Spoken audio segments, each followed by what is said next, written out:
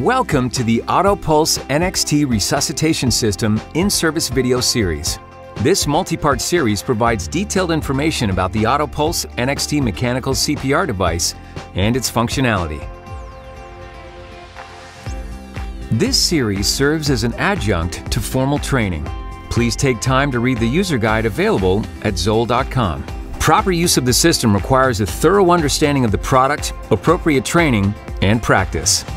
In this module, we review how to prepare the AutoPulse NXT Resuscitation System for deployment.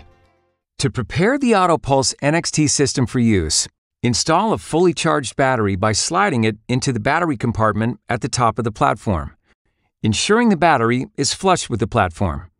Next, install the band. Refer to installing and removing the AutoPulse NXT band for detailed instructions. Turn the platform on and look at the user control panel on either side of the platform. Ensure the battery is fully charged and the AutoPulse NXT band is installed properly. If there are 4 bars illuminated and no alarm indicators illuminated or flashing on either control panel, AutoPulse NXT is ready to deploy for patient use.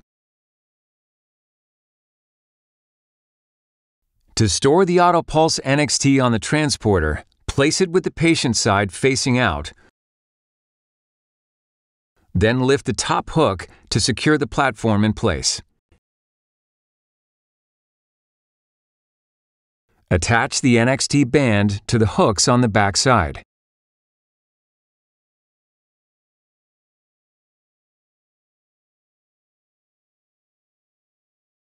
The transporter also includes space for storing a spare battery. We have now reviewed how to prepare the AutoPulse NXT Resuscitation System for deployment.